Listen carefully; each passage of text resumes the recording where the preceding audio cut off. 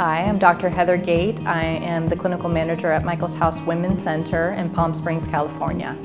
Something that's really neat about coming to an all-women's treatment facility like at Michael's House, we have an all-female staff which provides the safety and the security of being able to form relationships with other women. And it's a very unusual experience because most women, generally speaking, don't get the opportunity to be able to form and bond and have trusting female relationships. Once discovering traumatic experiences in a woman's life, we can feel depleted and defective. It's just really important to be surrounded by people who are able to support and recognize how resilient you really are. It's not the same experience for everybody because we tailor the treatment to the needs of the client. That's what client-centered care is all about, and that's what good care is all about, in my opinion, and that's what we do here.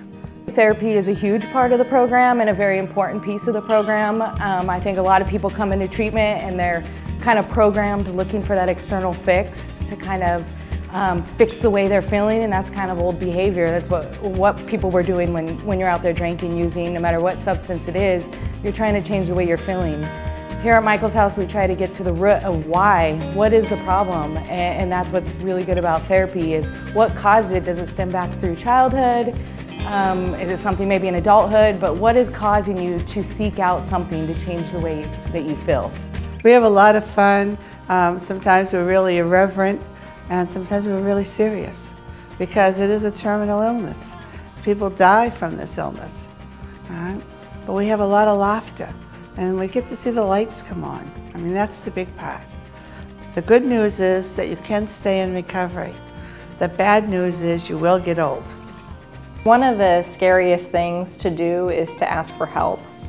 And if you've been thinking about getting help or you've been thinking about trying to find help for your family member, I would encourage you to do it now rather than later. Because the more time that you wait, the more time that the same things you're concerned about right now can continue. When I think about addiction and alcoholism, I think about the isolation and the loneliness and the fear and the hopelessness.